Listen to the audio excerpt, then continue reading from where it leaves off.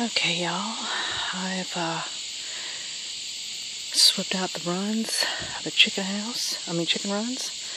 As you can see, it's all swept out. Cleaned the bird droppings. I always make sure the runs are clean because that prevents diseases and sicknesses. Over here, I've done the same thing.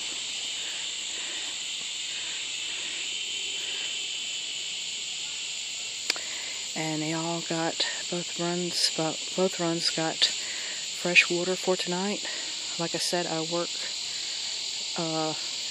had to be at work at 7 o'clock in the morning, and I get up at 5, and I try to put the water, give them fresh water in the evenings. It's a whole lot easier for me to do instead of rushing around and trying to get everything done in the morning.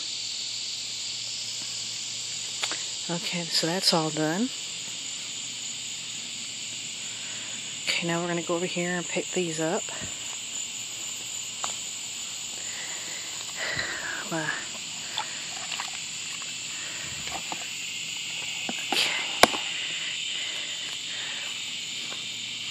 This little bowl right here is for the chicken that wandered up to our house.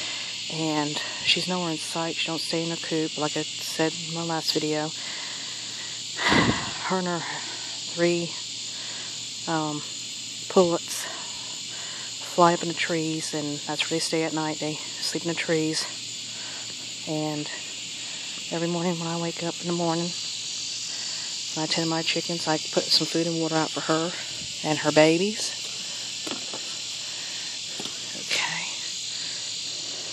Let's go in here and just mop the girls up.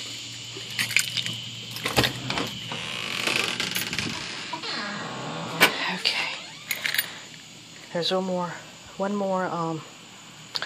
water bowl in here. I need to take it outside and throw it away. And when I get up the next morning, when I get up at 5 o'clock in the morning, I put their food out on this cinder block right here, and I will give them fresh water in this bowl right here in the morning. That's the only bowl I fill up in the morning. The other 2, like I said, I fill up during the evenings. Okay, girls, you can't see them, but they're all perching, ready for bed.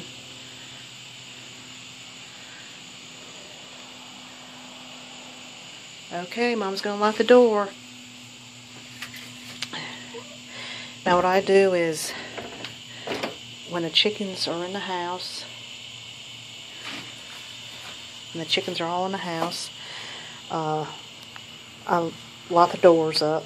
We got these doors right here. I don't know if you can see them or not, but my husband made them. Okay, it has a little handle right here in the top, but we just slide it in the hole like this, and that closes it. I'm going to put my phone down so I can latch this hook real quick. I'll be right back.